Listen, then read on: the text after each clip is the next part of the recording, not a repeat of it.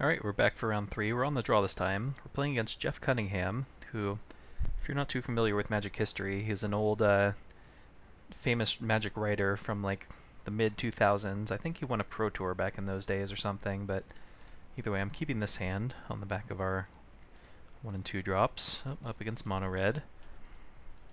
Well, it looks like we get to see the full power of our sideboard, because the only cards we haven't sided in yet are the Sunscourge Champions. Being on the draw against Mono Red is not ideal.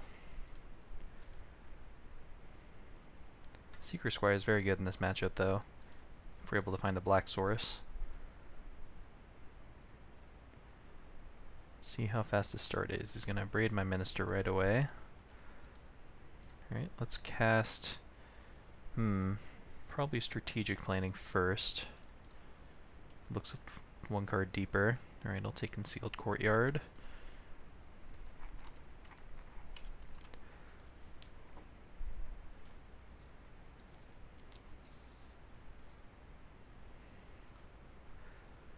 See what he's got. On-Crop Crasher's pretty good. It's not looking too good for the home team.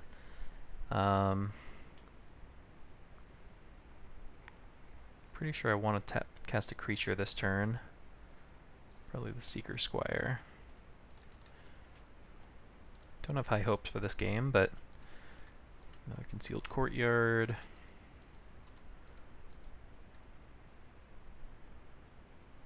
Yeah, he's just curving out like crazy here. Sometimes Mono Red does that. Take 6.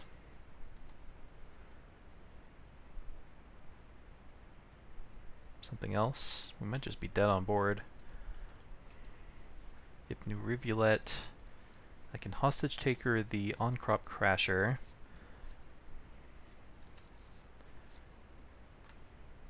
And then we have blocker, blocker. Yeah, we're not dead. I mean, we're basically dead, but at least we're not dead on board. Force him to cast something else to kill us.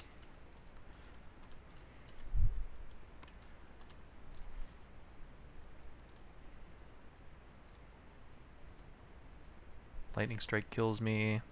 Maybe he's out of gas. Maybe this game's not over. If I can cast this Angel of Invention. Okay. So I'm going to prefer not to kill the Earthshaker Kenra, because he can unearth it next turn. So I'm just going to kill Karizev and the Bomat Courier. Oh, he's just going to Bomat Courier now. See if I'm dead. Might be. Well, can't complain too much with how good his hand was performing there. But we'll go to 3. Maybe now I do just kill the Earthshaker Kenra. No, it's the same either way, I think. God-Pharaoh's Gift. If we were on the play, maybe this game was more interesting also, but he just kind of nut drew us there. Did what Mono Red does. So, we want Fumigate, we want... probably don't want all 4 Hostage Takers. I do like having some, because they're going to bring in like Hazarets and Glorybringers that we're still going to want to answer. Sunscourge Champions obviously come in. Vraska's Contempt I like. What do I not like is the question. I like basically everything. You can cut 1 Hostage Taker, cut a couple Champion of Wits, cut a couple do-nothing cards like Chart a Course.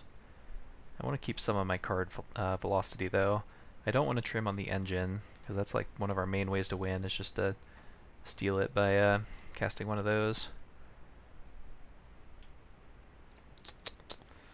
So maybe I just cut another Hostage Taker. I can bring in another one on the draw, possibly. And I'll just cut like 1 more do nothing 2-drop, something like that.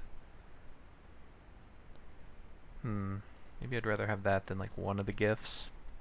No, I don't think I like that, because I do want to have the possibility of some nut draw potential. We'll be on the play. Ugh. I do keep this one though.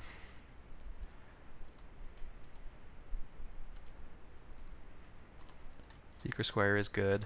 2/3s in general are really good against Mono Red.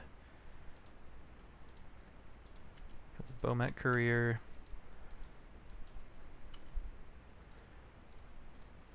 See what the Seeker Squire finds me. Chart a course, I'll keep that on top.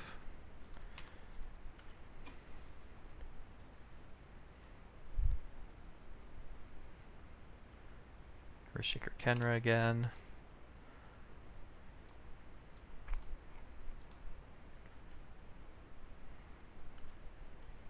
Cast Chart a course. I could activate Raid, but I actually want to get this gift in my yard. Play Evolving Wilds. Pass the turn.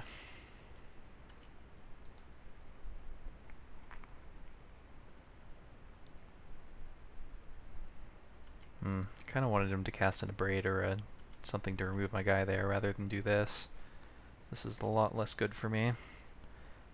Grab a Plains. Take 5. And I'm going to cast Refurbish, even though it doesn't do anything right now. But next turn I can Ipnu Rebulet myself and Strategic Planning. So next turn we can get the ball rolling. Hopefully find an Angel of Invention to put this game away. If he has an Abrade, like, we're going to lose either way, so I'm not going to play around that. Scavenger Grounds also, but he lacks the land currently. See if he sends everybody in. He does. So I'll block one of the Kenras. Actually, I think I'll block that Bomat Courier. No, I'll save myself damage. He already has 5 cards in hand, so... yeah, I think so. Save myself as much damage as possible. See if he has a Magma Spray maybe post-combat, or just a Shock. Soulscar Mage is fine. Okay, so let's start with Strategic Planning. Seeker Squire is okay, but not great. Let's take Evolving Wilds, I guess. Then I'll play Rivulet and I'll sacrifice it right away, targeting myself. Hopefully finding an Angel. Oh, we did. We found 2 of them, in fact. So that might put the game away. Put counters on it. Send for 6. Then we even get to refurbish another God-Pharaoh's Gift next turn and get 2 creatures back. So even if he has an Abrade for this God-Pharaoh's Gift.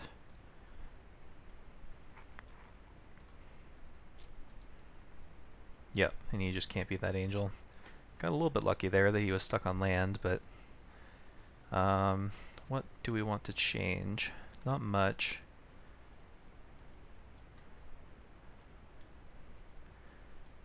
Like, the Strategic Planning chart, of course, gets even worse on the draw because they do nothing to impact the board on turn 2. Negates, I think, are too slow on the draw, especially.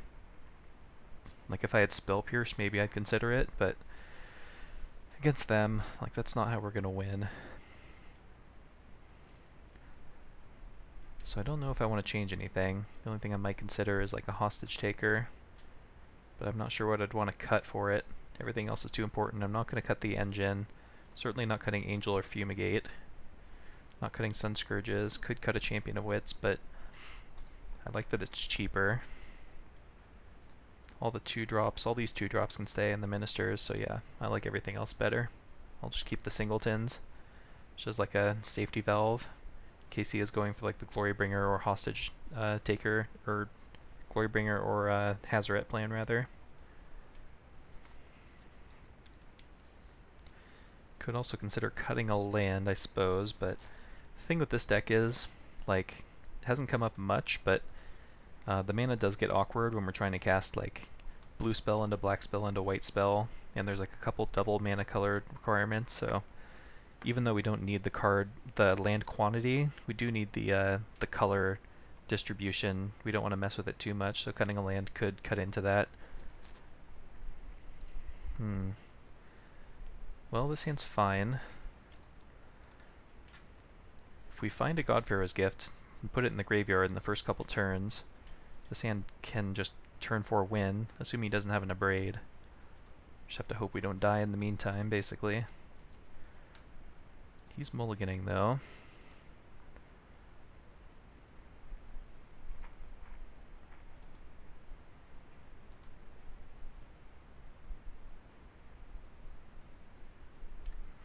See where he puts his Scry. Put it on the top. No 1-drop. Alright, so let's go grab... I would like to get a swamp. Thing is, we're going to have to take damage off this Hypno Rivulet if we want to curve out. But that might be worth it with this hand. Either way, we'll pass. Let's see what he does with his turn. But I think we do want access to the black. Nothing on turn 2 either. I think that's good for me. Concealed Courtyard, huh? Okay, yeah. Rivulet Strategic Planning. Seeker Squire is pretty good.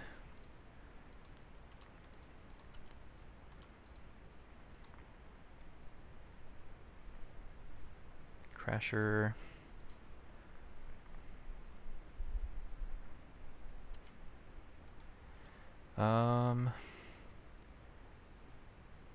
Yeah, probably just cast Champion here. Again, we're gonna have to take some damage off the Rivulet. Hopefully that doesn't come back to bite us. Ooh, okay, that was pretty fortunate. Discard Gift and Angel. And hope that perhaps he doesn't have mana untapped for a Braid. Bowmat Courier. He's gonna exert.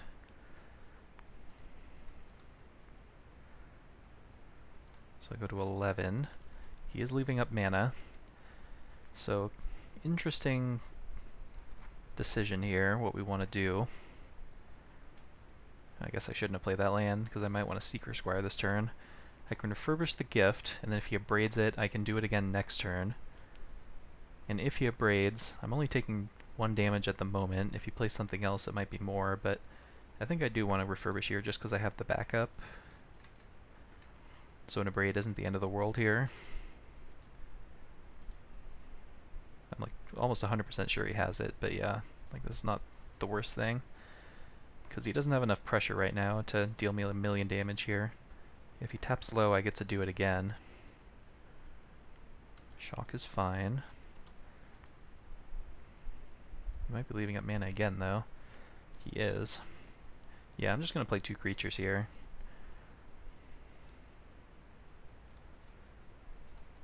No need to do it yet. Ooh, Angel Invention can stay on top. Now we're just kind of playing a normal game. Let's also cast Sunscourge Champion. So now he has to beat our board in addition to holding up a raid to potentially answer the threat of a God-Pharaoh's Gift coming down. Just waiting for him to tap low enough that we can safely go for it. It might not happen, but it's also not a guarantee that he has the other braid in his hand. I'm just making the safe play in case he does, so I don't die immediately. He's casting something now. Might just be a lightning strike, or he's cashing in as a braid. Alright, he is. If he has a Hazoret, we take 9. That's fine. Then we get to refurbish back the Angel of Invention, and probably win the game from there. Alright, Scavenger Grounds is pretty good also. Oh, but he's tapping out, so this is going to go pretty well for us. We're going to take 9, but then we're going to get back the Angel and hit back for 6.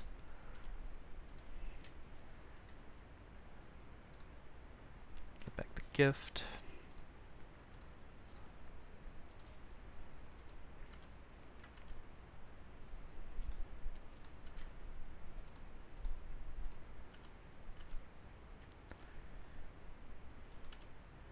Even play another blocker.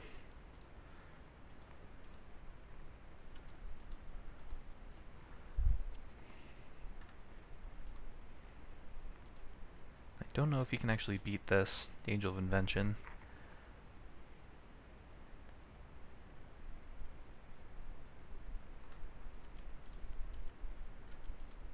It's gonna have to hope that those 3 cards are something special.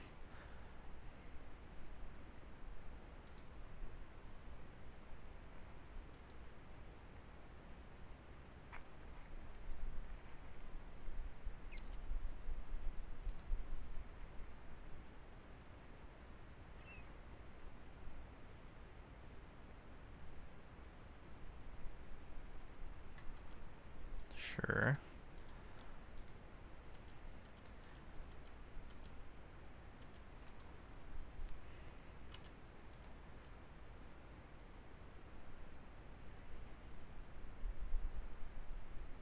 You just can't do anything. Alright, this is going pretty well. So this minister actually is interesting for us because we can still mill ourselves even though he's scavenger groundsing us. So we'll draw. We also have the rivulet if we want to do that. Alright, Champion of Wits will pretty much lock it up, because we get to discard this Angel of Invention and get it back immediately. And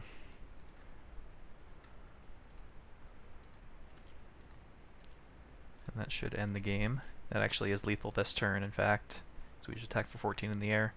Alright, mono red down. And I think I'm going to call it here, because I have to go to bed, but we used basically our entire sideboard over the course of those 3 matches. We beat 3 very different decks, and I'm very happy with how this deck performed, so I would highly recommend it for your next event if you're looking for something sweet to do. But thanks for watching, we'll see you next time.